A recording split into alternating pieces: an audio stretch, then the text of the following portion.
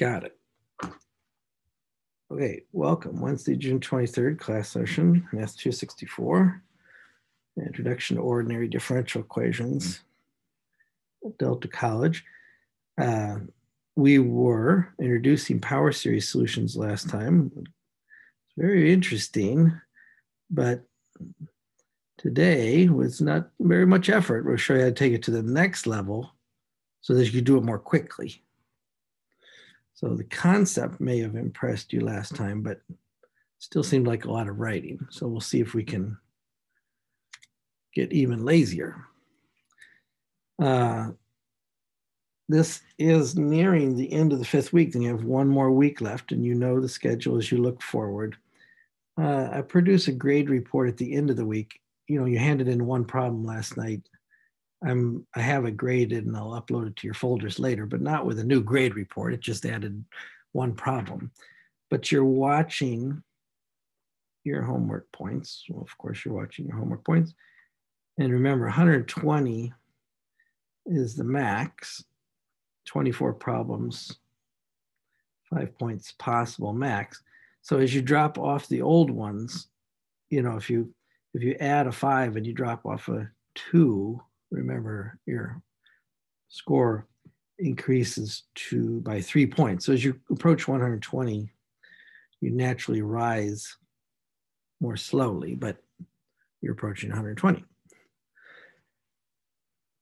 So look at your grade report and how those 24 best are calculated. Make sure you ask me a question about that if you have a question. So if you hand in a 5 and your homework score went up by 1 point, that just means you dropped a 4 off the other end. That would be wonderful. But then you get alarmed that you only raised by 1 point. That's because you got this max here. Okay, so I'll produce a grade report after your last homework this week. I'll produce a grade report before you execute the third test and after you execute the third test. Other than that, you can keep track of your own. So what can we say to make power series solutions better? What can we say to introduce a Laplace transform? We're going to have fun with this. As we take a time out, though, as you're working on the other problem, I've had a lot of fun discussions with people about the problem 4324. So these are notes from today's office hours with a couple of different people. And again, I just scribbled these notes myself. I don't record what I was saying, so got a lot of strange things written on here. Don't take them at all to be correct. And then there was a discussion of the other problem. Remember, this is just my scribbling.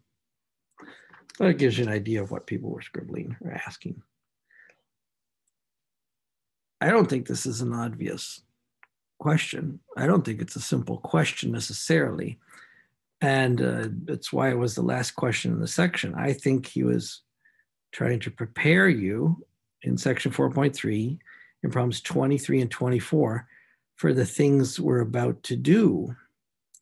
Problem 24 was preparing you for the underdamped response. Remember, section 4.3 was strictly undamped resonance. But they were preparing you in problem 24, I think, for a resonant frequency.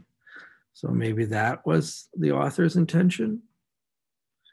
Then notice problem 23 right there was preparing you for chapter 6. This, very nice thought picture he puts up in problem 23 where he says, well, what if you had undamping, but you kept tapping the mass with a hammer at just the right moment? You've done that as you've swung your slinky more and more violently, right? Everybody's got a slinky on their shelf somewhere. They did one time. That you can promote resonance with just this tapping. The formal word for that tapping with a hammer, the formal word is impulse. It's like a bat striking a baseball. It's like a lightning striking a circuit. lightning bolt striking a circuit, an intense force for a very brief time. The hammer in problem 23 is only in contact with the block for a second. So to me, the reason why I asked problem 24, the reason why I ask any question is I'm just curious. I want to know the answer. And you see part A is his question out of the book. So he believed there might be a qualitative answer. And then I wanted to go one step further and ask the common sense question, because don't tell me you haven't done this. I know you've done this. You're driving through the parking lot, going over the speed bumps, and somehow you intuitively feel that if you just went a little faster, you'd kind of like skate over those speed bumps. Is that possible?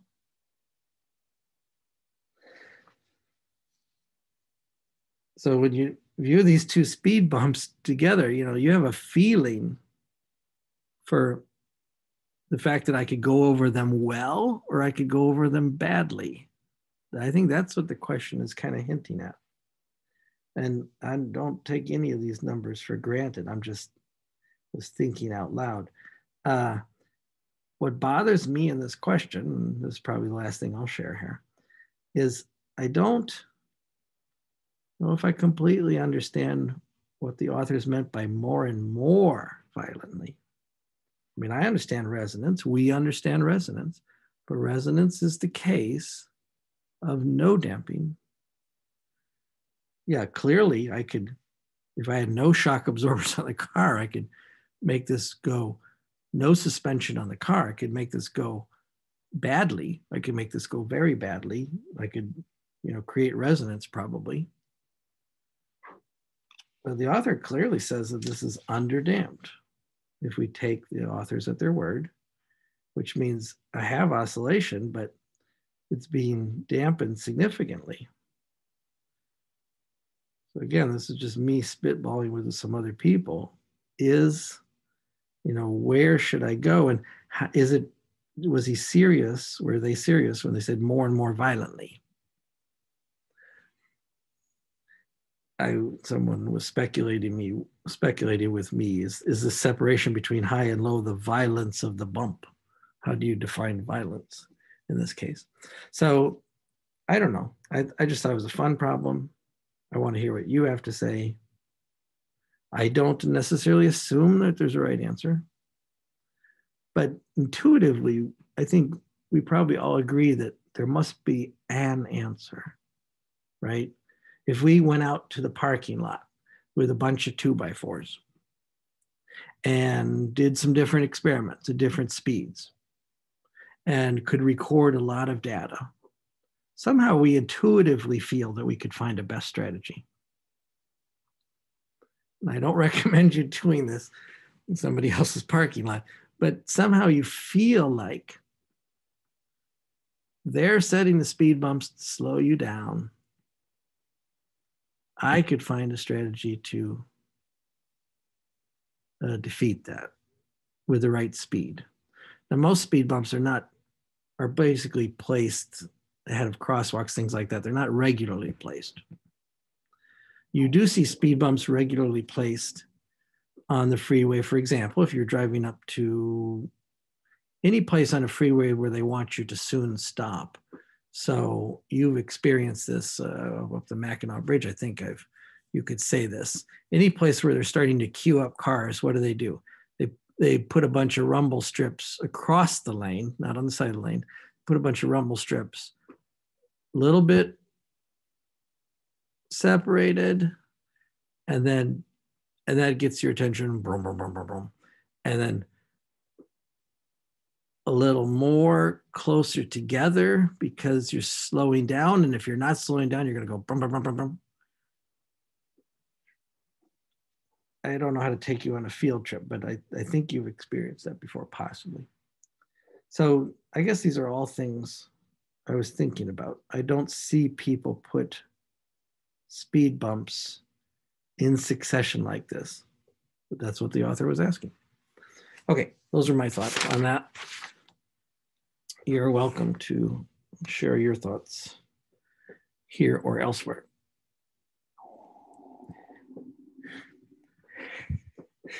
Never tried to defeat the speed bumps or never met these rumble strips?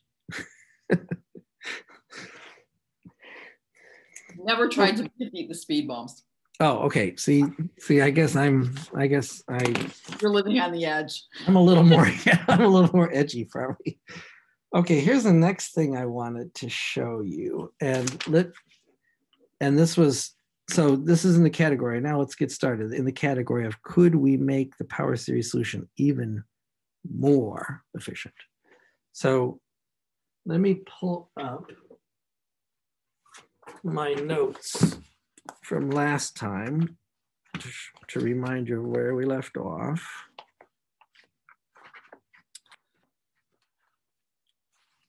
We had done a problem that looks like this. These papers separated, come on. There we go.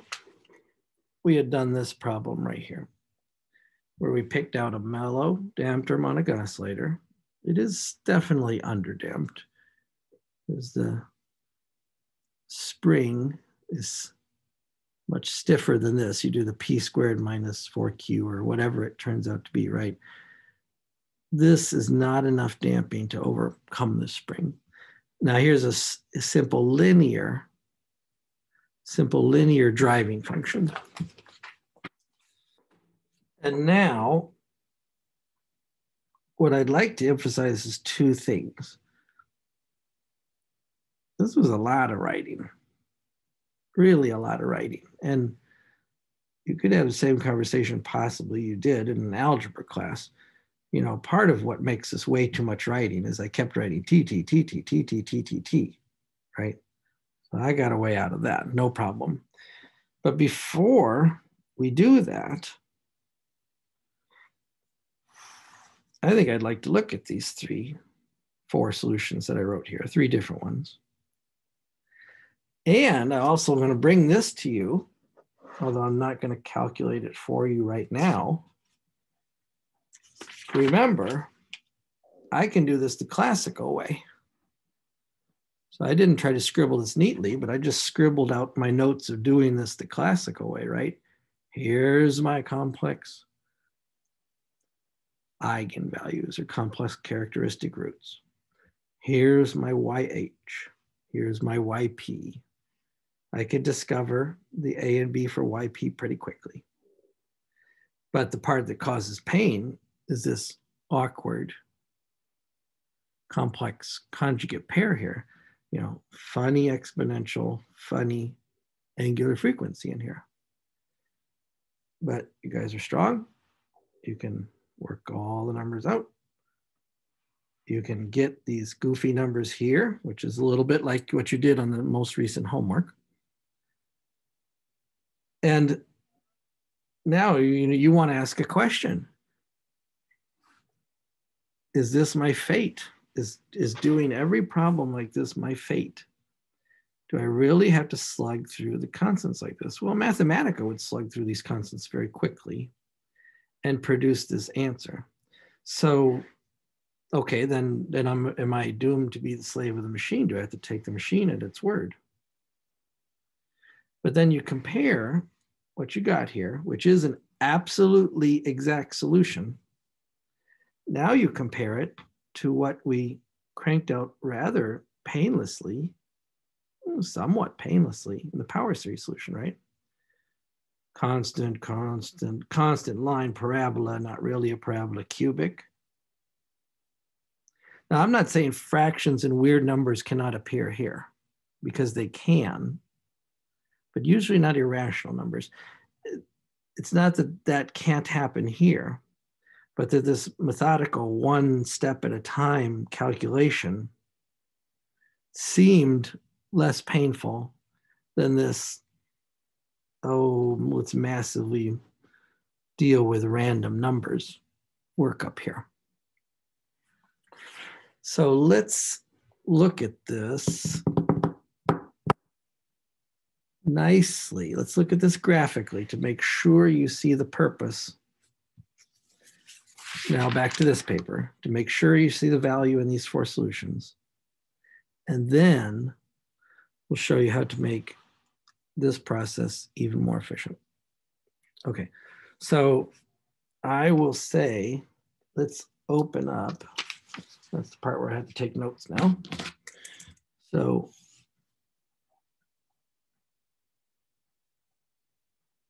returning to previous example.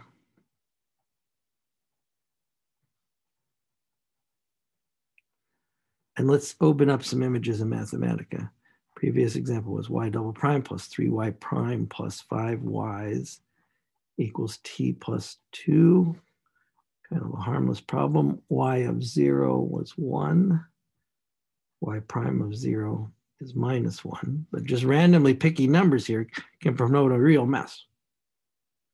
That's why we spend a couple days putting a 4 and a 3 here, right? So let's go to this Mathematica notebook. Forced, damped, harmonic oscillators, so we can actually see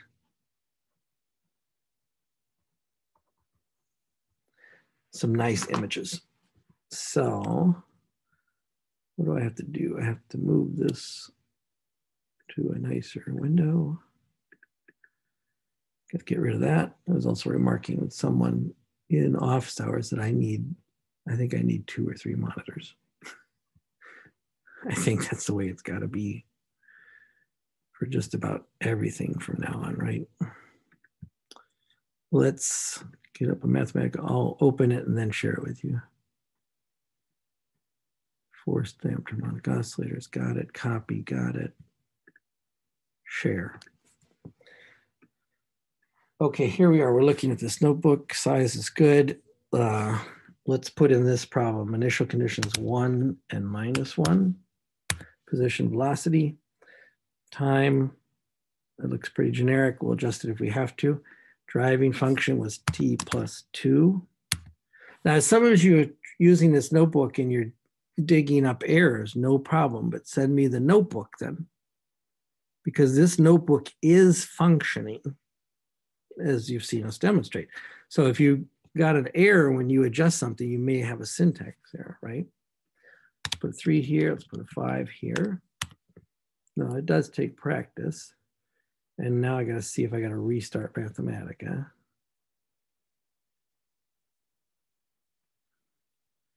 No, it doesn't look like it, but am I getting the answer I expected to get right there? That does not look like the answer I expected to get. Because Mathematica hasn't, remember I showed you this trick last time. Maybe Mathematica shouldn't be allowed to simplify this. Yes, I will undo that just so you can see it. So beware of machines trying to simplify your life. Here's a solution to the differential equation. Lots of goofy constants, I don't know. First, I'll tell Mathematica to expand the solution, multiply it out. And actually, that seems to match. I'm checking. That matches exactly what I wrote on the paper, even though this last term is a little bit funnily presented. But you think you're going to make this better by telling Mathematica to simplify it. It doesn't look that way, right? So I'm sure Mathematica thinks it did you a favor and simplified this, but it does not look simplified to me. So I'm just going to drop that part off. Okay, so now I got my solution. The goal is to take it down here and put it in my YH, YP. The YP will be the stuff without the oscillation in this case. The YH will be the stuff with the oscillation. I'm not trying to separate this problem into YH and YP.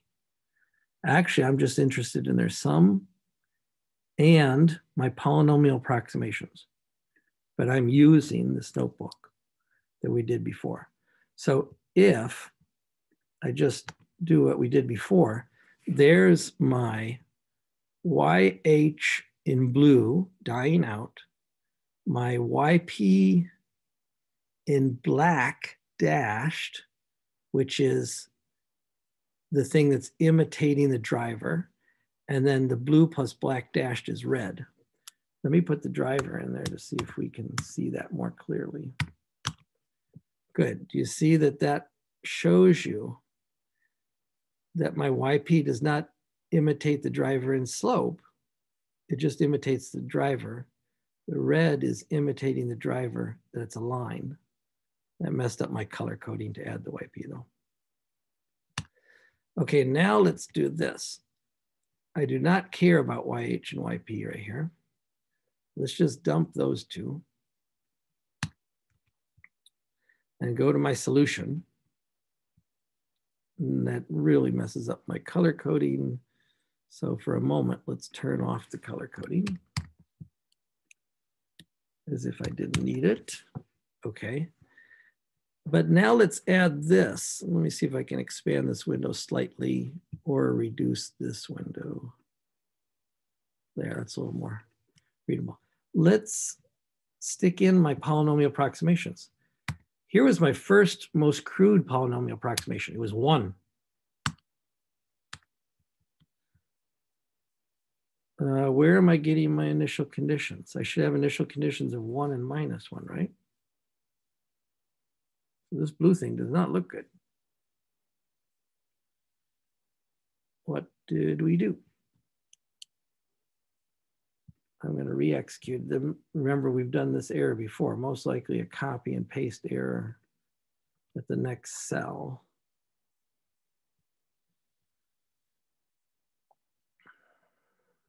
Got that. Got that. You're missing the 18/25.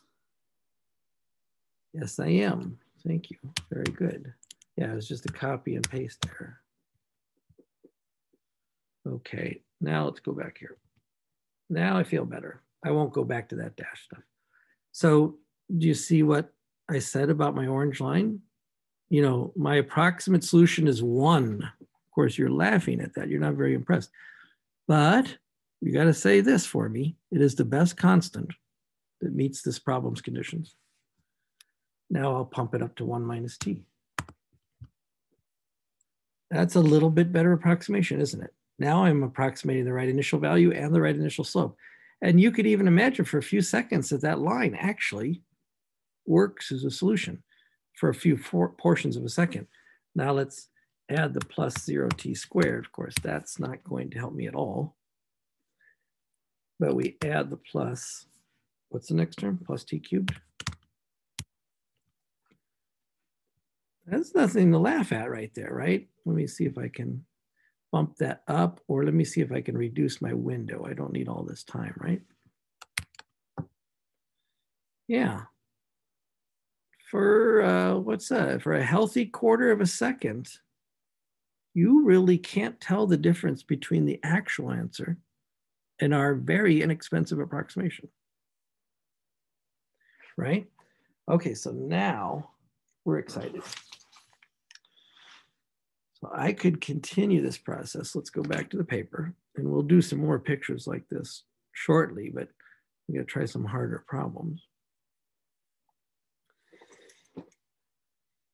Yes, now I'm excited that if I continue this process, maybe I could really make some good approximations. Calc 2 in the sense of power series solutions, you're right. In fact, it's neither here nor there, but a lot of calculus programs, particularly in high school, throw in slope fields and power series solutions introduced in a Calc 2. So how can we improve this? That's what we got to concentrate on. I don't think I'm going to repeat this problem here, right? Because we've done good work here. I want to know what happens if the problem gets nastier, because I want to make sure I destroy any shred in your mind that you could do these problems the old way. Let me show you a problem you couldn't do the old way, you haven't learned how to do yet. And then let's couple it with I don't like this, all this writing. Can I minimize my writing? Okay. So now we're going to go to a more efficient way.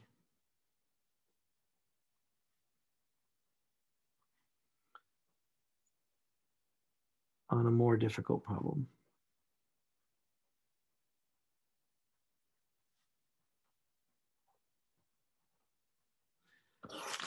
Okay, good.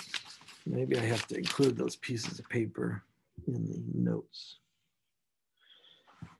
So let's pump up the difficulty level here. What if I said, well, let's not get exotic or crazy yet. What if I said, instead of a number there, I'll actually put a variable. And then let's put a number here. And what should I put over here? Just some constants maybe, or should I, let's put a more realistic function over here, like maybe 2e to the minus t.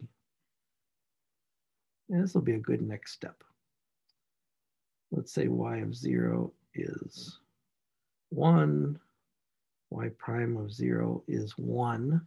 I'm not trying to do any messages. I'm not trying to send any messages with these initial conditions yet. I'm just picking some mellow numbers. So what is more difficult about this? We have never done a problem. See, this is not autonomous anymore. Actually, this problem is dependent on time. The quality of the problem is dependent on time. And if you think of this as a damped harmonic oscillator, possibly, really what I'm saying is as time increases, I'm increasing the damping. So what if instead of a fixed damped harmonic oscillator, fixed damping, what if I had some kind of device that made the damping get greater and greater as time went on? It's just a proof of concept here. So let me show you how we could do this more efficiently. One more time, and this is probably the last time I'll ever write all these pieces. Let me write the pieces just so we know we're on the same page.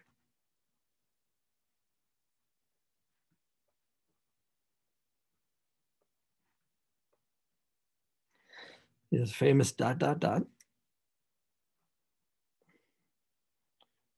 And you know what's going to happen. You know how to differentiate it.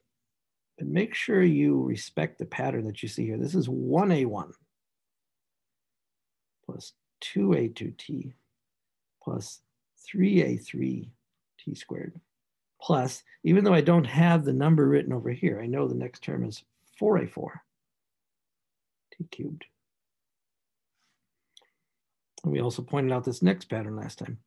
Now when I differentiate, you know, there's a 1 power of t, 1 times 2, or I could pronounce it 2 times 1, 1 times 2, 2 times 1. I could pronounce it either way, right? But this becomes 2a2. Then 2 times 3 is 6a3t. Then 3 times 4 is 12a4 t squared. And even though I don't have the next term written here, I know this next term is 4 times 5, 20 a5t cubed. Respect the ... In each case, you could tell me the next term. But what's wasteful here is this constant rewriting of the t's. So let me show you another way, which is, of course, remarkably reminiscent of a spreadsheet.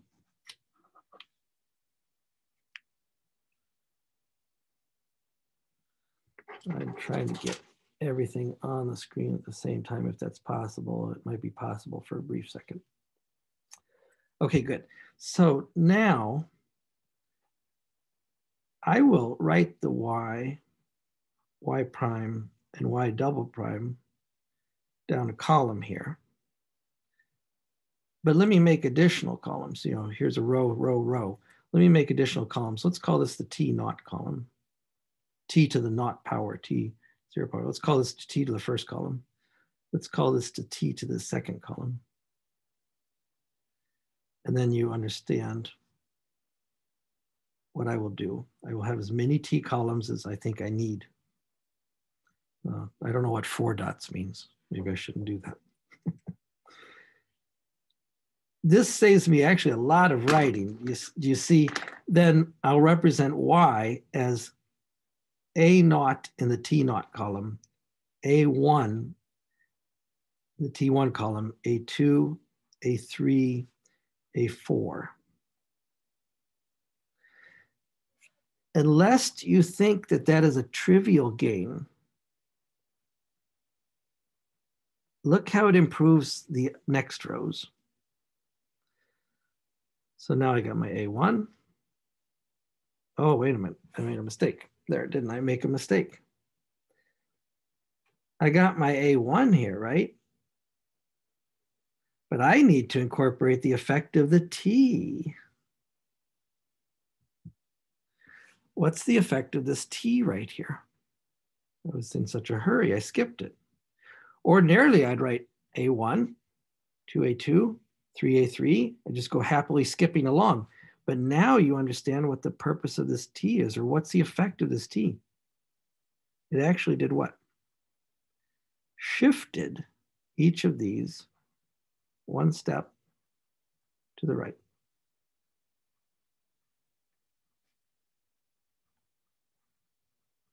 There's actually nothing there, because after I multiply y prime by t, there's no constant term. Okay, good. And you understand if I multiply by y prime by t squared, it would shift it over 2 steps. Okay, I'm just trying to set up an efficient table. And then here I got my 2a2, my 6a3, my 12a4, and my 20a5. Double check, that's in the t cubed column, right? 20a5 t cubed, good. You know the next number here. What's the next one right here? 2 times 1, 3 times 2, 4 times 3, 5 times 4, 6 times 5 must be the next one. See how easy it is to pick those out once you know the pattern. Now, let me put this in your mind. What if I told you to give me the approximation up to and including the 6th power of t, right? So that means you'd have to name a0 through a6. Do you see from this table now that in order to reach a6, you only have to go to the 4th power of t in this table? So if someone says, give me an approximation up to the 6th degree, well, then you really only have to write, you don't write this table up to the 6th degree, you write this table until you reach a6. Okay, good. Now, so that's David, one, go ahead. can I ask a question? Yep. You multiplied the middle row by the t for the t times y prime. Yep. But you didn't do anything with the 4 in front of the y. Oh, did I screw that up? Let's find out. So you're right. Absolutely. And thankfully, that's not going to be a hard fix because we're in a table. Very Okay, good. just checking. Yep. No. I gotta keep focused. Thank you for keeping me focused. So, but everything we said is still good. So this T introduced a new complication for you. Now I'll show you the next complication. This statement. It's not just add all these columns up and get a simple little polynomial here. Remember, 2e to the minus t is itself an infinite polynomial.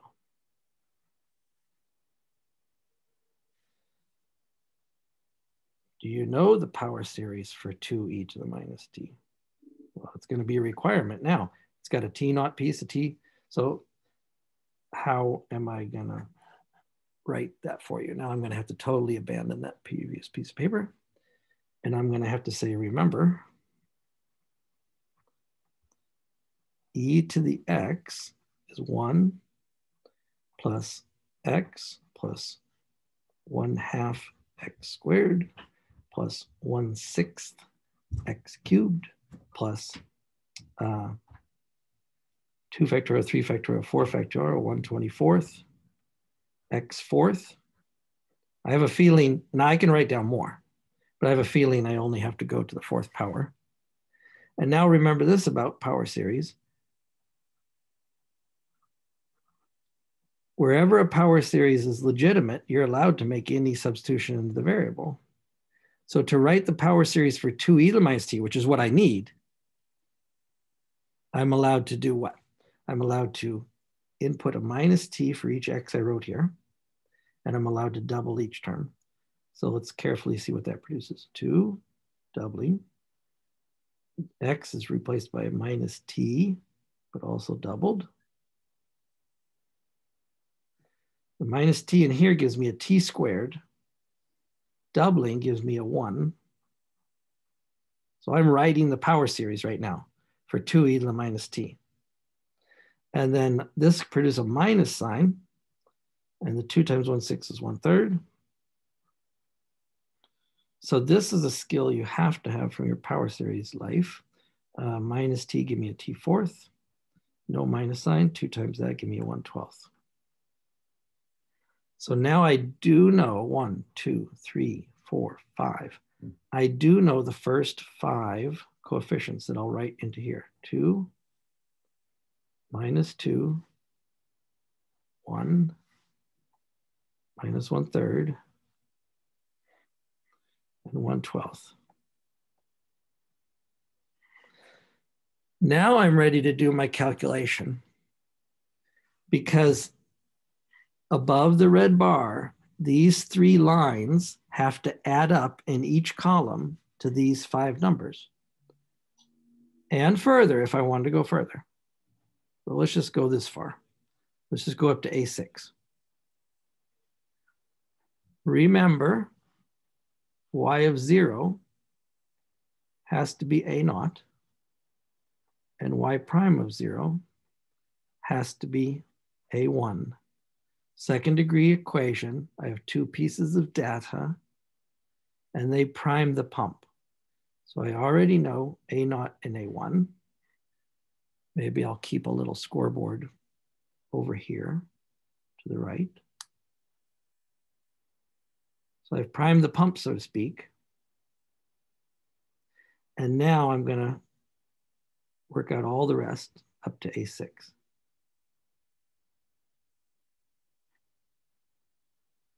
Looks like it's a relatively long journey, but it's not going to be too bad if we're organized. So now let me show you the next way to massively organize. Don't throw away the fact that there's a recognizable pattern in each of these rows. Now watch how that translates, and watch carefully my spacing.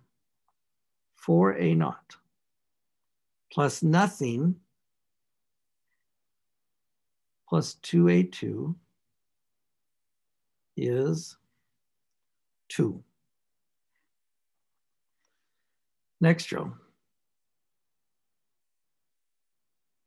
4A1. I'm writing this a little bit close together for the camera, but I'm trying to figure it out nicely on the paper. Plus A1. Now the second row wakes up. Plus 6A3 equals minus 2. Next row, 4A2, or next equation, plus 2A2 plus 12A4 equals 1. And now I'm going to challenge you, because do you see that the patterns that we wrote in these rows are now showing up where? In these columns. Now I'm going to fully translate to the columns. I'm going to stop doing the rows. I mean, rows, columns, it doesn't matter which way you organize things. But what I'm going to challenge you is you write down the next row for me. Well, it's very clear that the next equation begins 4A3. If I doubt that, I can go back up to my table and check. But what's this next term right here? Do you remember the pattern? 3A3. Oh yeah, okay, it was 3A3. What's the next pattern right here? 2 times 1, 3 times 2, 4 times 3, 5 times 4 is 20A4. Now it's A5. Each time increasing, starting different place right here, different time it woke up in this column. The only thing that's not predictable necessarily is this coefficient on the other side, which came from the production of 2e to the minus t, minus 1/3. Now I'm just going to write down the next one, just going, because I need to get up to A6, right? So I know that my next one is A4. 5 times 4, 6 times 5, 30. A6 is 1/12. So I want you to fully be aware that this pattern is here. My goal, you can stop me if you want to, is you firmly believe you could write 10,000 lines here. You firmly believe you could write the next 10,000 lines because you know the pattern. I'm not going to ask you to. No one's going to ask you to, but you could ask a machine to write the next 10,000 lines. 10,000 would be excessive. I think 10 or 20 would be fine. Now, just for your own personal benefit, when you play this game of writing down these equations right here, these are called recurrence relations. And if you were in a discrete math class, someone would show you techniques for solving exactly recurrence relations. So what we're doing is going to just write down the first 5 or 6. But you could actually, quote unquote, write them all down and find the exact solution. Sometimes. There's a caveat there. So maybe some of you are headed for a discrete math class or have taken a discrete math class. Then you would study recurrence relations. One of the things you study. But let's just crank out these numbers right here. So one at a time. And I could write down all my work. I don't know if I'm going to write down all my work. Why don't you also possibly just check me? So 4 on the other side is minus 2 divided by 2. A2 is minus 1. That's what I believe. And now I'll stick a 1 in here, minus 1. That totals, no, it's a new puppy. So 4 in here and 1 in here is 5. Throw it to the other side is minus 7. This is where it's going to start to get ugly. Minus 7 over 6. This is where it's going to start to get painful. And that's why we're only doing 3 more. 4 times minus 1 is minus 4.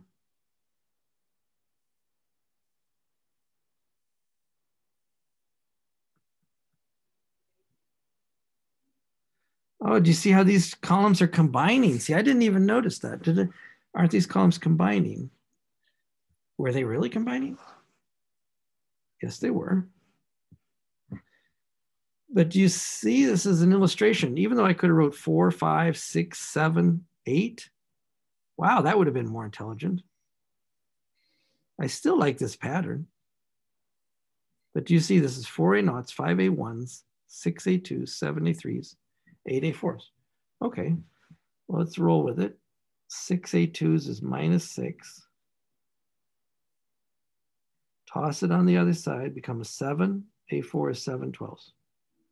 You know, the proof is going to be in our check, in our image. Now we get into fractions. 7A3s is minus 49/6. So I think I better write this down. Minus 49 over 6 plus 20 A5s is minus 1/3, which is minus 2 over 6. So I throw those over the other side. This is 47 over 6 is 20 A5s. So if we're correct, that's 47 1/20. You see, there is a cost to doing this.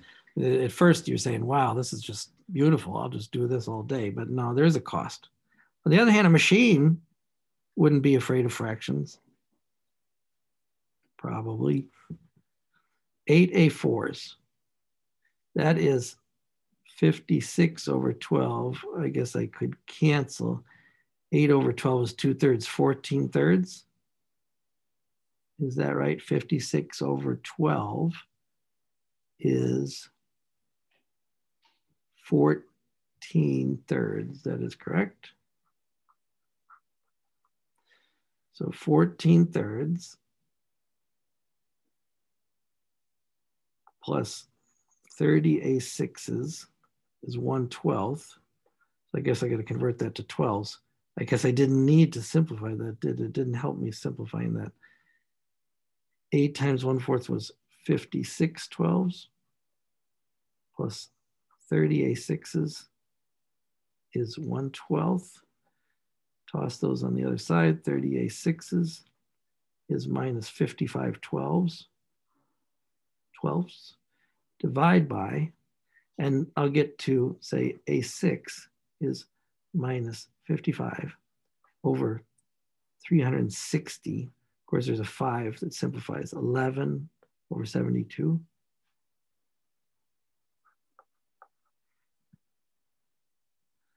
Now we're going to take this to Mathematica and check how good my picture is. But I'm not going to take it to Mathematica, the forced damped harmonic oscillator problem. And why not? Because this is a new problem. This is like time-dependent damping. My other worksheet would not work on this the same way. I'd have to ask Mathematica to do a different thing. So what I'm going to do is I have a notebook on our website called Series Solutions, where I've prepared it to do these little nastier ones. Let's find it, open it up, and then I'll share it with you. We're doing a good job. We're doing a good job on time. Series Solutions copy. That's not what I wanted to do. So let me put that previous notebook away. Let me got this open. I got it open. Let me share it with you. I'm sharing it with you. Modify that window. Pump up the words slightly. There. Okay, so now, and you see that I had a different problem primed in there, but you can experiment. Here, I was doing a different problem with somebody perhaps, where my damping depended on a parabola. Excuse me, that would be more complicated. I'll show you how to do that in a second. But let's do our problem. There was just a simple t right there. There was a 4 there, and there was a not e to the minus t, but 2e to the minus t. Don't erase that initial column. Let me say something about this expression e to the minus t right there. The Mathematica is command for e is exponentiation. Now, I think this is a little bit different maybe than you guys might do it or people might do it in the future. Do you see, my problem is I'm a command line dinosaur. All my Mathematica, I just type in what command should I type in? What command should I type in? You can actually choose different input formats in Mathematica that you could type in equations in maybe the more readable form you expect. And Mathematica even allows language input. You could say integrate x squared, just like that. I'm pretty sure that's somewhere, but I've never gone to the trouble of going through the documentation because I'm just stuck in command line purgatory. But here's what I did. I defined a differential equation. Let's set some initial conditions. We had 1 and 1 in this problem, right? And then I tell Mathematica, because this is not something that's going to solve exactly, I wrap it in the ND solve, numerical differential equation solver. and I assign the word solution to it. So I'm telling Mathematica, go try to solve this problem for me numerically.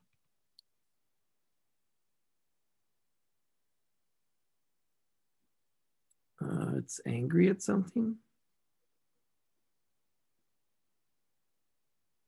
It wanted, oh, okay, it wanted my initial conditions to be in a list. I accidentally erased a brace when I altered this function here. The initial conditions should be listed for Mathematica. List in Mathematica means braces. Try again. I'm missing that. Okay, let's go back to the beginning of this worksheet. Here's an error message. Got it.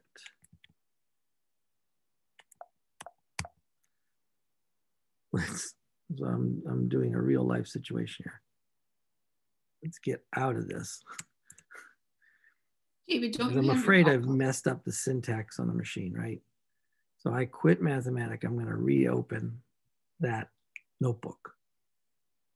You can do the same. Remember, my notebooks in the Google Drive are open, right?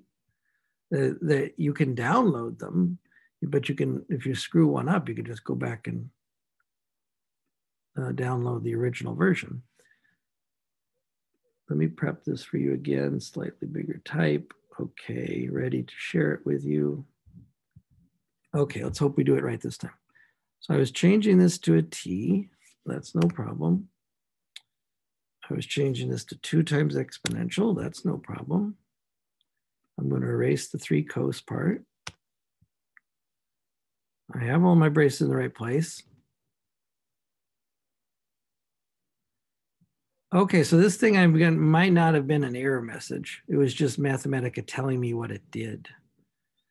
Okay, it was trying to help me. That's the problem.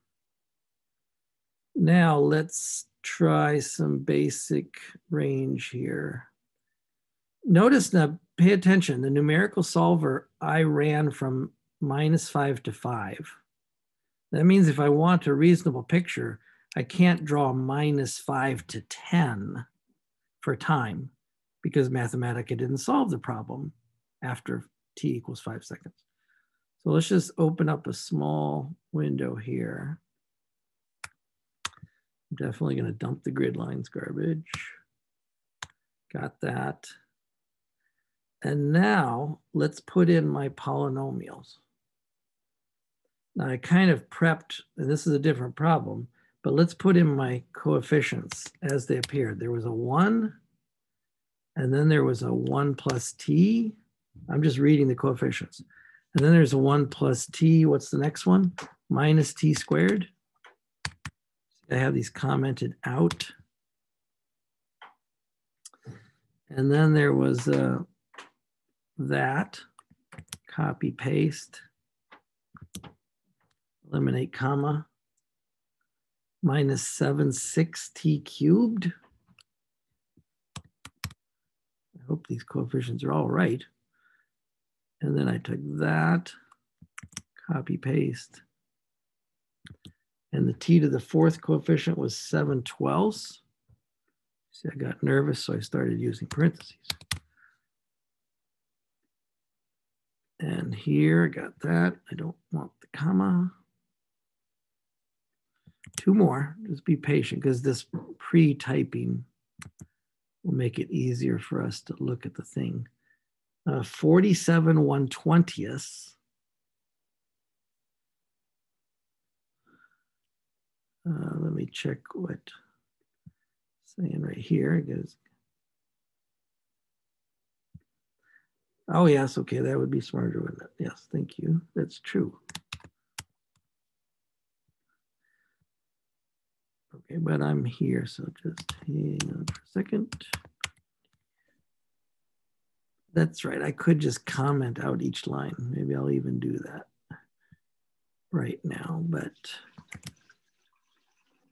first I want to see if I have all my things in order. Okay, so there's my full 6th-degree estimate. These things right here have been commented out. Good, because I might want to do 2 of them at the same time. I think that's probably the logic I was doing right there. And my time, let's get rid of the tick marks. I think that was overkill. Let's just hit enter, see what happens. Now I'm ready to compare. I don't think I need these tick marks. I think I know why I was doing them. That doesn't look very good, does it? First of all, I got to figure out which one's red and which one's mine. So we may have some actual work to do. Initial conditions were 1 and 1, so this 2 does not look good. This 1 does look good. This looks like a 1 and 1 to me.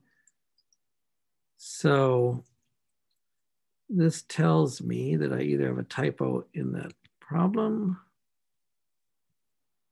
or I didn't execute this line. I think I've executed this line. Solution plot, polynomial plot. Let's come down here. I'm getting this red thing. Which one is that, the solution or the polynomial? Yes, that's the explanation. Good, thank you. See, the solution is at 2, so that means I've got a bad initial condition somewhere. Right there, because I reopened the book. Good, thank you very much, Michael. Okay, now let's get back to it.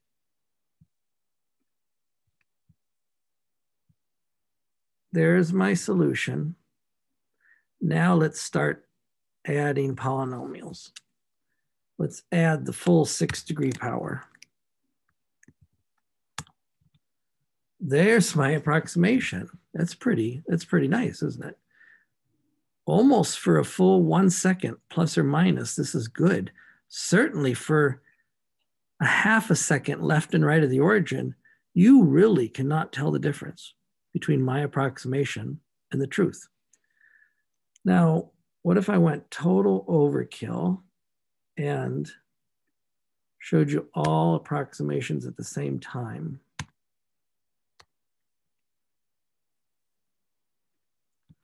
That's too much trouble, right? But it does make the point that each one of them gets better and better and better, right? What if we did this, copy, paste, stop, comment out. This is the why I made that table like that, isn't it? What I'm gonna do is slowly uncomment this just so you can see the full effect. Probably you think that's a little bit over dramatic. The full effect of each one of those. Let me do another shortcut right here. Let me take this command and stick it in here. So every time I execute this, it just re-executes the show command. This is going to be less writing. Okay, got it. There's my first approximation. Remember what speech is. That is the best constant in the universe that solves my differential equation. Now I take this out, cut, paste. That is the best line in the universe that solves my differential equation. Cut, paste. That's the best parabola in the universe that solves my differential equation. And you get the picture right now. There's the best cubic. But I'm just going to finish it, even though we're at break for a dramatic effect. There's the best 4th-degree polynomial. Now, by the way, how would I know if I made an error in these coefficients? There's the best 5th-degree polynomial. That can be very subtle. So you have to be careful. I have to have some confidence in my coefficients. I'm guessing I have some confidence right now.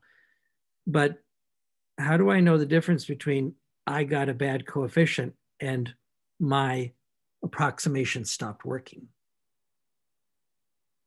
Because there's no guarantee that my approximation should work forever. Remember, that's what the power series is about. Power series doesn't always represent a function forever. So it could be that -3/4 to +3/4 is the best I'm going to get out of this. I will only know by cranking more coefficients, which we're not going to do right now. But still, in this window, let's run the window -1 to 1, 0 to 2. In that window,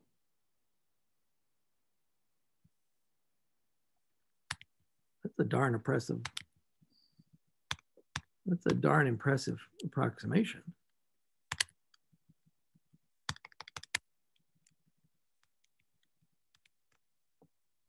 Look at that, just in that window, -1 to 1, 0 to 2. I guess I didn't do the 0 to 2 very nicely, did I? That's a pretty good approximation for very little effort. But this approximation is kind of a black box. So how do I know if I made a mistake, would I be able to see it clearly in my approximation? Well, that's not so obvious. That's why you cannot afford to make a mistake on these coefficients, or why you might assign the solving of these coefficients to a machine. And that's not what we're teaching in this class. So just be impressed with what we have here. Be impressed with the added efficiency of this nice table. Be interesting to see, could I then make an Excel spreadsheet out of this? But we're not going to do that. And remember, you got to remember your old power series tricks, like how to make a new power series out of an old power series. Okay, good. We've gone too far. We got to take a break right now. So, but this is the time we wanted to spend in Appendix B, just to give you a sample of another way something can be done. I'm going to mute my microphone. I'm going to take a break. We're going to come back at 1:11.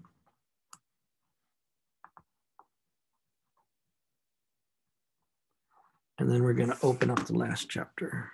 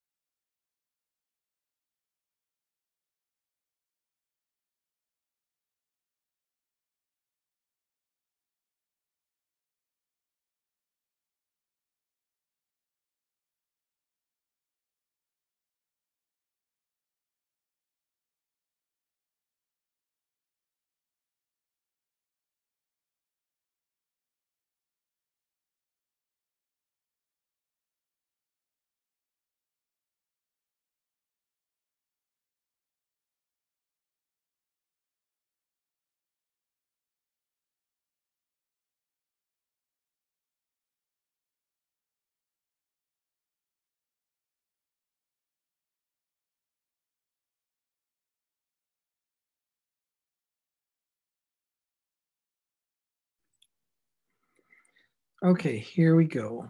I do want to, before we leave this, I do want to point out one way to handle a particular case. And so I'll do that right now, but we won't do another problem. And then we'll go to the next topic. So what I said to you when I opened up that Mathematica notebook is I had another problem pre-prepped. So let me show you how to handle this. What if that would have been 1 minus t squared in front of the y prime? And you could even modify the y. You could modify the y double prime. You can modify all three. But let's just focus on modifying that. And let's put a 2 there. What I want to say to you is this is not difficult, but you have to realize you don't have 3 lines in your table. You have 4 lines in your table. And so it'll go like this. Y prime, y prime, y double prime. And the modifiers will be 2, 1. Yes, that's not very exciting. Let's make it a 4. 4 minus t squared and 1. We'll leave that one at 1. And so now my coefficients, as I read them off, will be A0, A1, A2, A3. Each of those is multiplied by 2. And then, this is y prime. What's the y prime pattern? A1 times 4, 2A2 times 4, 3A3 times 4, 4A4 times 4. Don't recommend you doing this in your head, even if you know the pattern. And then here's 1A1 times minus t squared. And the t squared shifts that 1A1 over here with a minus sign in the t squared column. So the effect of the t is to shift. That's going to be an important word to us next week. And the next of this is 2A2, right? 2A2, but it's been shifted with a minus sign. So minus 2A2. So that's how you deal with more trouble here. You just write a line for each one. And that creates a line in your recurrence relations for each one. I don't know what's this one right here. It's a simple 2A2, 6A3, 12A4, 20A5, and so on. So this is how you deal with, if you have extra garbage here or here, anywhere, don't try to write one line for this, write 2 lines for that. Okay. Okay, good. So that's enough power series stuff to make you dangerous. Okay. Now we're going to open up this famous last topic. Zoom, zoom, zoom. Looking for a healthy pen. One of these is out of ink. Let me find out before I start writing. I guess both of them are out of ink. But take them as far as we can. Laplace.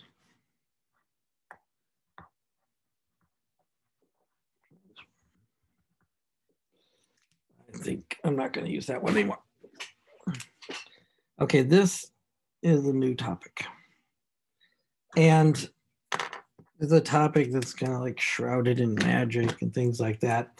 Again, after we start to do it, it's going to be a little bit like the series solution. You're going to say, you can't do that. That's not fair. That's too easy. It's not that it's easy, it's magical. It looks like magic. Right? what's the quote from science fiction? Any any sufficiently advanced technology must look like magic. Was that Isaac Asimov or something? Laplace transform is something that solves equations, differential equations, automatically, a certain class of differential equations. And thankfully, the class that we're most interested in, the linear differential equations. And it can do more, but in particular, ones with bizarre forcing functions. So you might call them real life linear differential equations. But it is an entirely new topic, so you got to be careful how we introduce this. So on our website, and I will take you to the website for a second, don't neglect these handouts. So here we are in week 5, handouts. Laplace transform handouts, Laplace transform facts, practice, solutions. Practice is a kind of a small worksheet with some minor problems on it. And then solutions is the actual written solutions to them. The comparing four methods and Laplace transform trigonometry derivations, that's later. But the prime one right here is this Laplace transform facts. That is very important. So I could pull this up in my browser, but then I have to wait on it, right? So I'm not going to do that. I'm going to already have it on my desktop and share it with you. So when you download that paper, it's going to look like this. Let me pump up the type a little bit. So this is a kind of a one-page cheat sheet for the Laplace transform.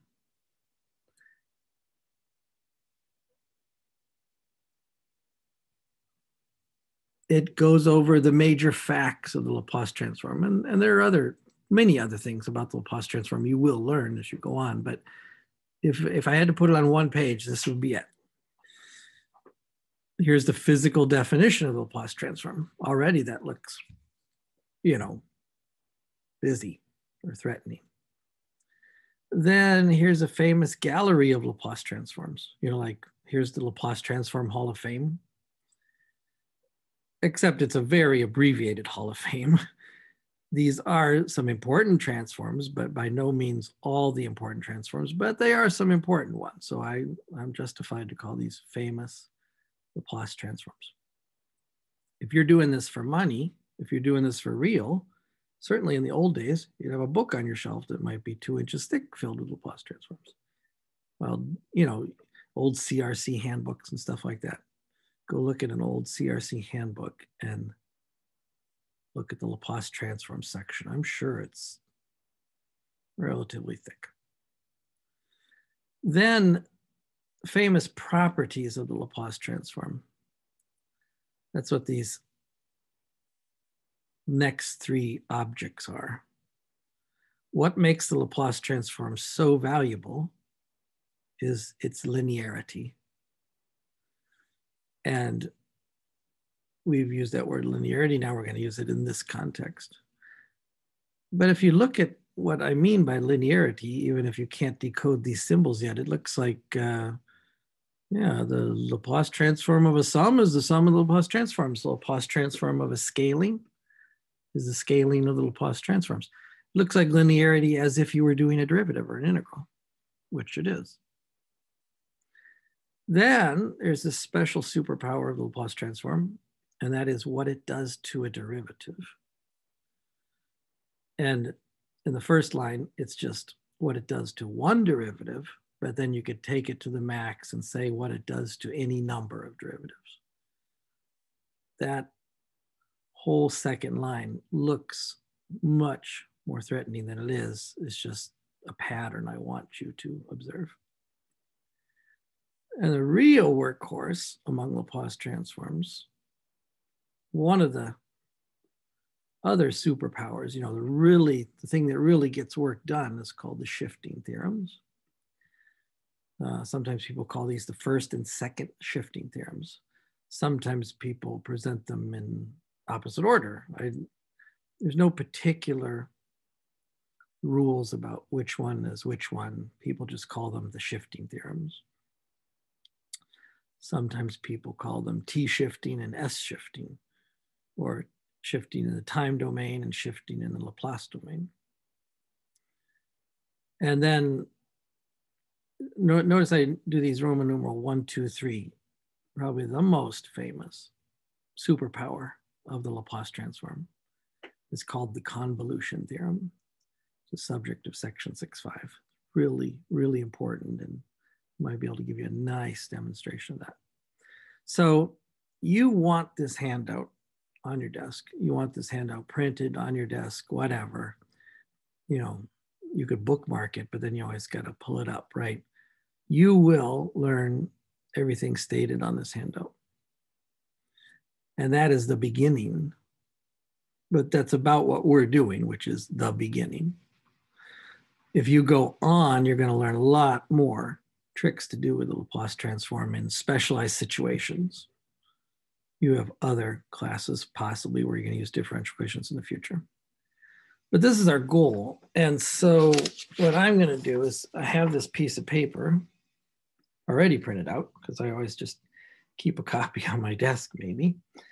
And I think what we're going to do, just to emphasize how we're going to do this, is every time I show you how to do one of these, we're going to check it off, circle it, right? So we're going to accomplish all of this, but it will take us through the end of the next week. So today, I don't think we're going to accomplish more than the first few up here at the top. But on the positive side, certainly talk about the linearity and derivatives. So some of the early power tricks and some of the early transforms. I still haven't told you what a Laplace transform is. But organize yourself by following this worksheet, by following this handout. That's what I want to say to you. Organize yourself by checking off the things you learn on this handout. Okay, good. So now it's time to say, what is the Laplace transform?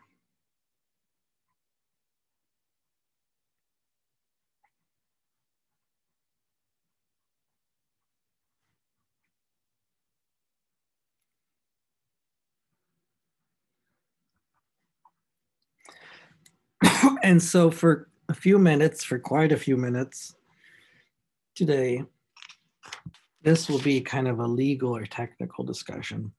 And hopefully by the end of the day, I can actually get down to demonstrating how it actually solves something, but I'm not going to make any promises about that. Tomorrow, we'll do a lot of demonstrating. First, I have to make you feel what it is. So it's normal when I approach anything that's absolutely brand new, especially in mathematics, there must be a formal definition. So this is as nicely as I can state the formal definition. Of course, on the paper right here, you have the definition of the Laplace transform, right? But there's no words here, so that's not very helpful. But it is actually the definition, so let's state it in English.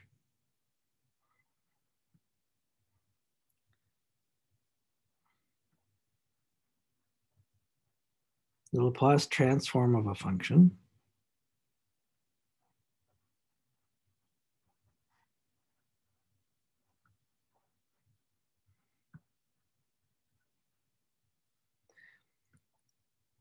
is itself a function.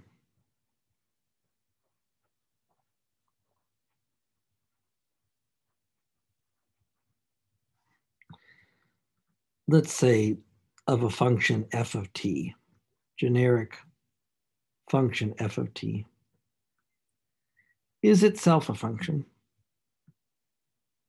Now, what notation do people use for this function that's the Laplace transform of a function? They use various notations, but it's not uncommon to see people use f of s. And to use the capital F to mean the transform, and the lowercase f to mean the function I took the transform of. So I'll write that down. But that doesn't tell you what it is yet. Defined by the improper integral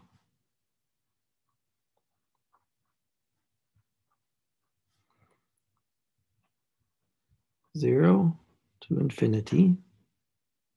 It's plus infinity, but I'm not going to make any fuss about plus infinity or infinity. I mean, if I want minus infinity, I'll put a minus sign in front. Sometimes I put a plus sign in front there. F of t e to the minus st dt. That's it. That is the definition of a Laplace transform. It's both mysterious and underwhelming at the same time. Now let's think about this, and then we're going to have to do a sample to make it real to you. But what is a Laplace transform? It's a machine that eats functions and spits out functions. On the paper, I wrote it like this: the Laplace transform of f of t is the integral from 0 to infinity f of t e to the minus st dt. I had a y in place of the f. What letter I use for the function there, it's not important. People often use an uppercase L to indicate Laplace transform. Sometimes people in the old days used a script L, but I don't think that's really important right now. So we'll just use a regular old capital L. But what does it mean? This is the key phrase. The Laplace transform of a function is itself a function. What that means is what? Function in, function out. I feed it a function, and I get out a function. The Laplace transform is a function of functions. You've done a lot of functions in your life, but usually it's a function of a number which produces another number, a function of a vector which produces another number, or a function of a number that produces a vector. Remember in calculus 3, real valued function of a real variable, a vector valued function of a real variable, a real valued function of a vector variable, and a vector valued function of a vector variable. You had different things that you, different kind of levels of functions, but they were always numbers in, numbers out. This is function in, function out. In this case, it's very important to recognize that. When we do the example, you'll see that a little more clearly. Because when you look at this thing right here, your first question is that a function? So let's go through it really carefully. This actually is a function. It's the function above that I called f of s. Some people write it like this to write Laplace transform. Some people write it like this. This has the advantage of warning you that I'm performing a Laplace transform. This has the advantage of reminding you that it's a function and displaying the variable. So what do I mean by displaying the variable? Well, if this is a function, your first question is a function of what variable? It's not a function, it's an integral. But if you take apart the integral, what do you get? Say f. F is the variable? No, f is the input. T is a variable? No, T is the variable of integration, the dummy variable, right? Is E the variable? No, E is that funny Euler's number, 2.71828, etc. When you look at this integral, the only letter that's not accounted for is S. And by saying it's not accounted, I mean this: S can vary. Nothing else in this formula can vary, right? The T can't vary. The T is, in calculus, you called it what? A dummy variable or a variable of integration? What do you mean by dummy variable? That it's not doing anything. It's like in the old days, trains had dummy engines, right? You saw a train with 4 or 5 engines at the front, maybe only 2 of them were pulling. Dummy variable just means this letter T Could be changed to any letter. It wouldn't change the problem, right? 0 to 1, x squared dx is 1/3. And 0 to 1, q squared dq is 1/3. That's the x, or the q, is called the dummy variable, the variable of integration. So t is not a variable. F is not a variable in this integral. It's the function that I inserted. E and d are just, E is Euler's number, d is a notation. No, the only thing that can vary in this integral is the s. So this is a function of variable s, as we displayed over here. Now that still doesn't help you too much, because you're saying, well, what kind of a function is it? So it's time to do a demo. So let's do, and I think I want a new sheet of paper to do this demo, because I don't have lots and lots of room at the bottom of the sheet of paper. Let's do a demo and take the Laplace transform. So this is an example of the function e to the 3t. I'll just pick a generic function and a function that's valuable to us. We use lots of exponentials in this class. Let's try, what does Laplace transform do to this function? I know very well what this function looks like. What does Laplace transform do to it? When I pull out my definition, 0 to infinity, I'm emphasizing the input e to the 3t with color for a second, but in a few minutes I'll stop doing that. So that's the raw definition. And this is very much like, I want to draw this analogy to you. It's very much like the day you learned how to differentiate, right? What was the definition of a derivative? It was that silly limit with a difference quotient, really irritating limit with a difference quotient. And someone said, this is the derivative, you have to do this. But pretty soon they admitted to you that real people don't use the difference quotient every day. They've developed a long list of rules for derivatives. This is going to be the way it is with us. I have to show you what a Laplace transform is, so I have to use the definition. I have no choice. But after a while, I'll show you how to develop a list of rules for a Laplace transform. But we have to learn where the rice came from. Now, what's going to go on with this integral? This does not look too bad. I'm a little bit nervous about the infinity thing, but we can deal with that. I remember how it dealt with infinity in an integral before. What I did is took the integral from 0 to a number like n, and then said, let's let the n get really large. That's the definition of an improper integral, right? Now let's look inside here at our integral. Exponentials are not hard to differentiate or integrate, right? So I'm not feeling too bad. I've got two exponentials, right? But common base, add the exponent. So why don't I do that?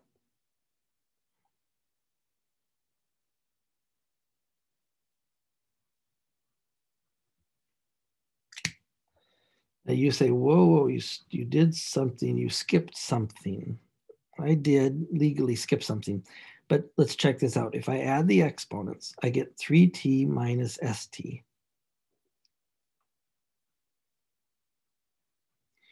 Or if I wrote it in reverse, st plus 3t. Or if I factored out the t, negative s plus 3. Or if I factor out the minus sign in the front and the t in the back, s minus 3. So this is the proper combination of those two. It just wrote it in a way that was useful to me. I'm going to write it in a way that's useful to me. Okay, now what's our plan? Our plan is, can we integrate? Can we insert the limits?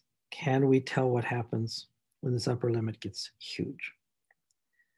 The integrating is not a big deal.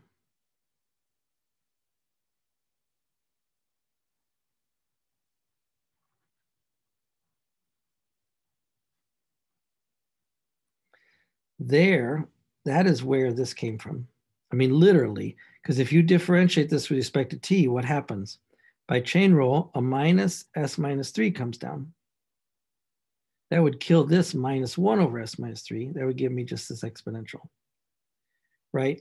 In common language, if I told you to integrate e to the 7t, you would write 1/7 e to the 7t plus c, right? Okay, but first of all, I'm doing a definite integral, so there's no constant I need to write down. The limits will take care of that. But the important part is I undid the chain rule. When I differentiate, a 7 comes down up front.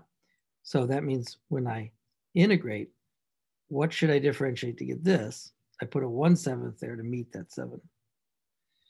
Now just pretend that this negative s minus 3 quantity was the 7. That's the integral, not hard. Now I have to do the limit thing. I'm going to do this carefully. Remember, I'm integrating with respect to t, so the limits are t equals 0 to t equals n. Right, I've got so many letters here, I might put the 0 and the n in the wrong place. So let's make sure I'm integrating with respect to t. And then if we survive that, let's let the n get super huge. I like the plus infinity there. In general, I guess I do like to write plus infinity.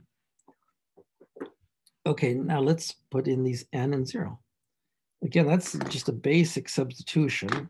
So that's not threatening. It goes in place of the n.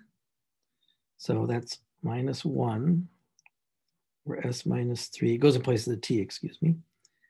E to the minus s minus 3 n.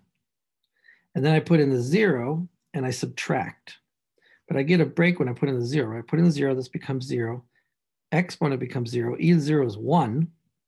So I just got this fraction out front. But remember, I'm subtracting that fraction. So it's going to be minus negative or plus 1 over s minus 3. Because t equals 0 turns this exponential into a 1. Okay, good. So we're making progress. Now the question is, can I let n get super huge? The answer is yes and no. You got to be careful what we do next. And that is, your first inclination is to say, of course I can let the n get super huge, because a negative exponential, when the n gets super huge, this piece gets super small. You're thinking of classical negative exponential. As that variable gets larger, this whole thing becomes so close to 0 that it disappears in the limit. But what's the catch? That is, if this is a negative exponent in the exponential, right? You don't see the number there. There's no number here, right? This is a variable. So actually, if you choose s badly, you're in trouble. What if s is negative 1? Then you actually have negative 4 here, which becomes a positive 4, which means as n goes to infinity, you actually go the other way.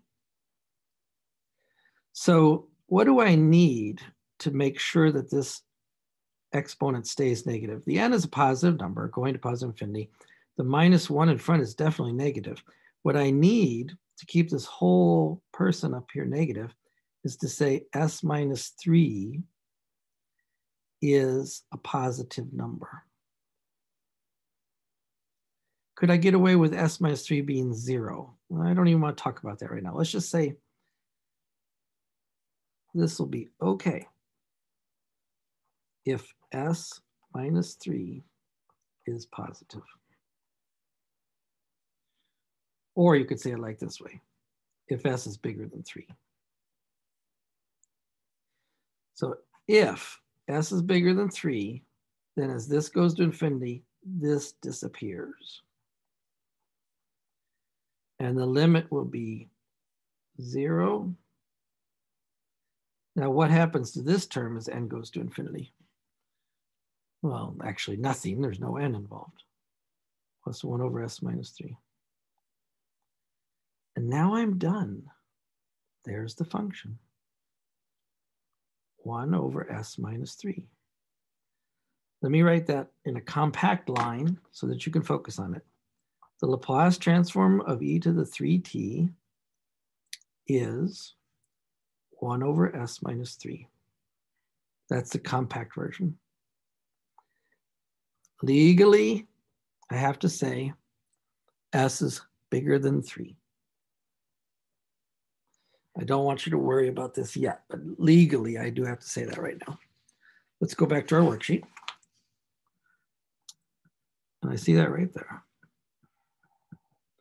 So you've just done your first Laplace transform. Okay. You've tested the definition. You've done a Laplace transform. You got many more to do, but I promise you they accelerate. After we learn a few rules, you start to knock these out very fast. But at least you learned what the Laplace transform was. The Laplace transform took a function, which was e to the 3t. It's about like that. And it turned it into another function. Be very careful. That only is bigger than 3. 1 over s minus 3 looks like this.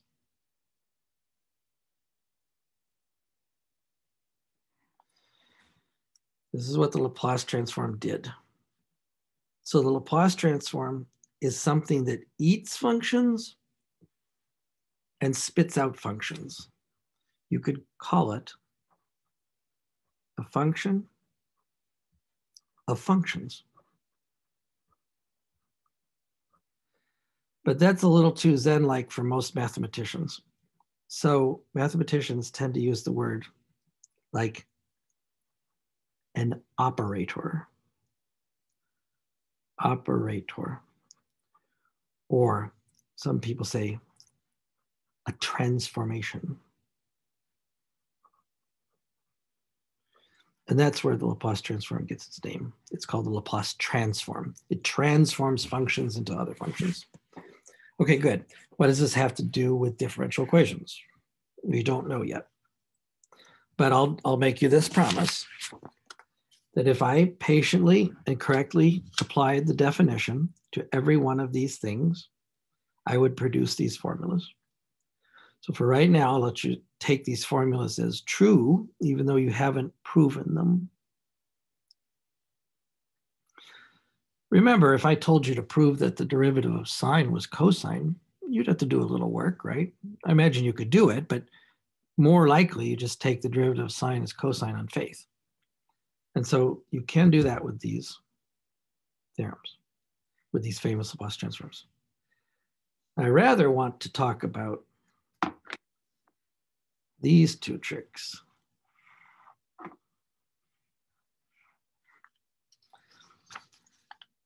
And what Laplace transform does to a derivative. And I may just have enough time to do that. By the way, notice that the role of the 3 didn't do anything for me, right? So really what I've just shown you is that the Laplace transform of e to the at is 1 over s minus a. The 3 did not influence my work, as long as s is greater than a. It really was just a placeholder, a parameter, right? So you've actually got infinitely many Laplace transforms now under your belt, one for every a. So now what would happen if I told you to do this? What's the Laplace transform of 3 e to the 4t minus 12 e to the negative t? Well, you could go to the definition and insert this function and slug through the definition. But I don't recommend that. And why do I not recommend that? Because you already know that inside an integral, you're allowed to separate pieces and integrate them separately. And you're allowed to pull out constants and integrate them. So I could literally write this as 3 e to the minus st e4t dt minus 12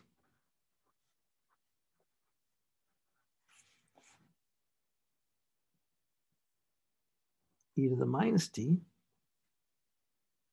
e to the minus st dt.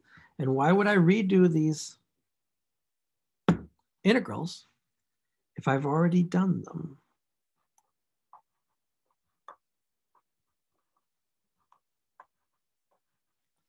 So do you see what we just said?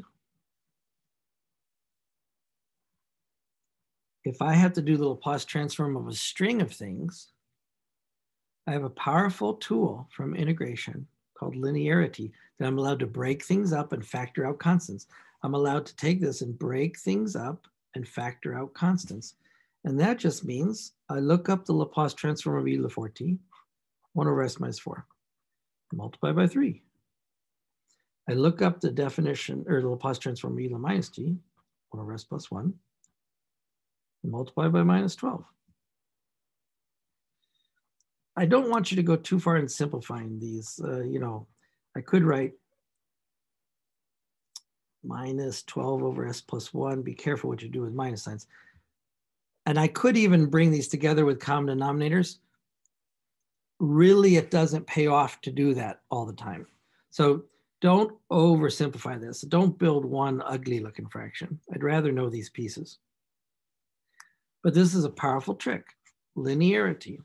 It says the Laplace transform of c f of t plus d g of t can always be pulled apart. So I can do the Laplace transform of individual pieces. Okay, that's a very powerful trick. We got time for one more trick. So I just showed you this trick right here. Actually, I combined them into one trick, which you often do when you differentiate or integrate. This is the key trick. Nothing I've said so far has anything to do with differential equations, right? It's actually an integral. But this is the first formula on the paper that says the Laplace transform can eat derivatives and return the original function. That's a powerful trick. Let's do it. So this is called, what does Laplace transform do to a derivative? This is all we're going to be able to accomplish today, but it's a lot, and it'll set us up. So can I show you this formula? Actually, I can show you this formula relatively quickly.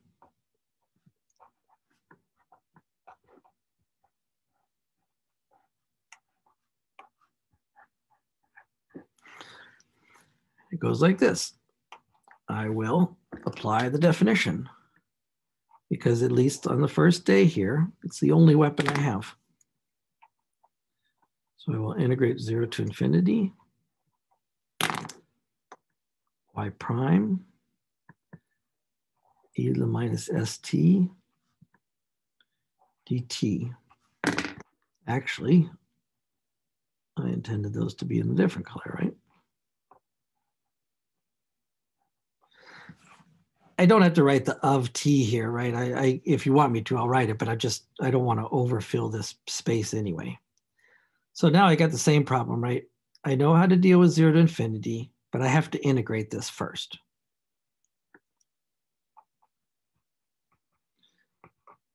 So the 0 to infinity mess, I'll do in a second. That will be meaningless if I can't integrate this. And I'll wake up this thing from your long lost past. What is it called? Integration by parts. Integral of u dv is uv minus integral v du. It's a way of turning an integral inside out so you could properly integrate it. Or you can integrate something that appears to be difficult to integrate otherwise. So you make little choices right here. And, you know, there's various rules for making these choices. And most often it was like hunt and guess. But, oh, let's try this. E to the minus st is really easy to differentiate. So I'll try that. Actually, y prime is easy to integrate. Because if someone says, where does y prime come from? You say, it came from y. Now remember, I'm integrating and differentiating with respect to t. So if u is e to the minus st, then du dt is se to the minus st. And you got to be careful with that. Is there a minus sign somewhere? I think there is, so let's keep it. And if u is e to the minus st, this y prime dt is what becomes the y. Okay, let's insert. And just take a minute. So be patient. It's just about done. Then we won't have to do it again. That's the reward. So instead of this integral u dv here, this is the u, this is the dv. I'm going to write u times v, which is y e minus st, subtract integral 0 to n v du, which was y du minus s e minus st dt. Notice the limits are 0 to n. I have to apply to the integral. I actually legally have to apply them to this piece that came out of the integral. So 2 more lines and we're done. So here, when I put in the n and 0, what I get is y to the n, or y of n, excuse me, e to the minus sn. And I put in 0 and subtract. Y of 0, e to the minus s0, but that's a 1. So y to the 0 times 1, subtract. So that's that piece. What is this piece? Well, to notice, if I take minus minus, remember, factor out the minus, I'm allowed to factor a constant out of an integral. That's a plus. What? A plus what? In fact, I'm allowed to even factor out the s. With respect to t, I'm integrating, so that s is just a constant. I can write the s out front.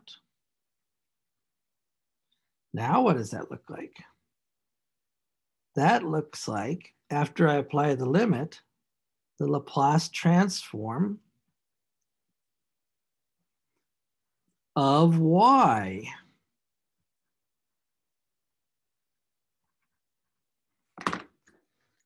So now, check this out. Well, when I apply the limit, let's see what happens. When I let n go to infinity, this becomes the Laplace transform of y.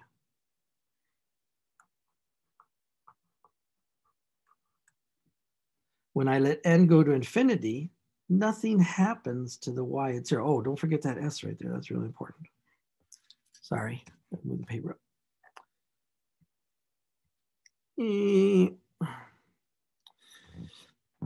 There's an s right there, then the Laplace transform. This, what happens is n goes to infinity to this piece right here. That's just a constant, minus y at 0. What happens to this piece as n goes to infinity? Again, s has to be a positive number or my exponential will go the wrong way.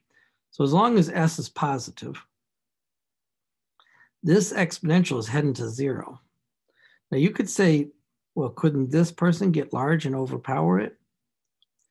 Legally, yes. but that's not going to be an issue for us in our problems. So why don't, remember, e to the minus s, every exponential is pretty powerful, but I can always find a function more powerful than the exponential. But for a moment, let's assume that this function is not more powerful, that this function defeats that function. This function goes to 0, kills that function. This piece goes to 0. And so now I'm left with the Laplace transform of y prime of t is the same as the Laplace transform of y of t times s minus y at 0. And that's going to allow me to solve differential equations. Let me say it like this, which is a good English sentence where we'll stop and a good way to remember it. The Laplace transform of a derivative is the same as the Laplace transform of the original function, almost. 2 adjustments. First, I have to multiply by s.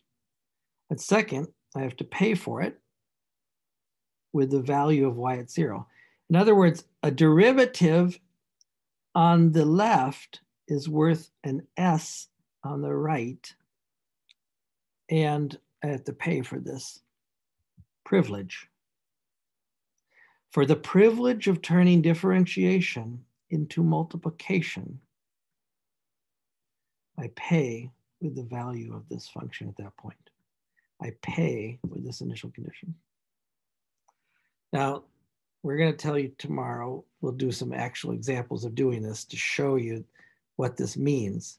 But this means that I can use the Laplace transform to eat differential equations and spit out the original function.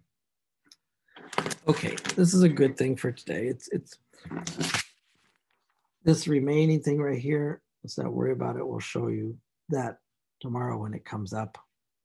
You will need a little more than what I showed you in blue to do your homework problem for tomorrow night, but we'll give you plenty of examples tomorrow. So I'm going to end the recording. Thank goodness I started the recording.